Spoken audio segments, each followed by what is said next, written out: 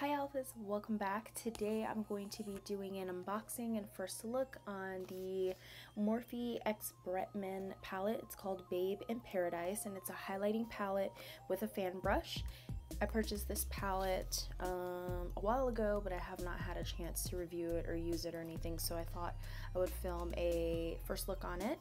So this is the packaging of the palette. This is the back side. It has his picture on it. It also has like the introduction to the palette, and then on the front it just has Babe in Paradise, and also on the sides it has the palm trees. It comes with a fan brush, and when you pull the packaging out, this is what it looks like. It has a wooden plastic handle, and then it also has a gold ferrule. This is real hairs, so I will link any information I could find or a link or anything on the fan brush as far as the hairs and stuff go, just because I do know I have a lot of cruelty-free and vegan alphas on here, and I want to be mindful of that. So this is the front of it and the back, and it kind of mimics the box sleeve of it, and when you open it up, it's a magnetic closure.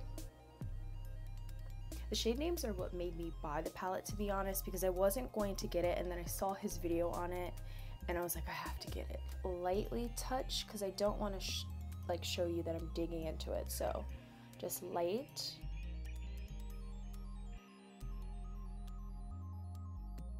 Very light pressure, really light touch, and I just really do like that they're more sheen.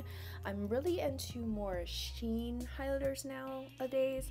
Like, you know, it just kind of looks very sheeny and not sheer, still opaque, but just not as metallic, if that makes sense. I will post a lot of really high quality pictures on my blog, KaleiLagunero.com. It did get a makeover. I'm super happy and super excited about it. And I did launch my own photography agency for product and beauty style fashion.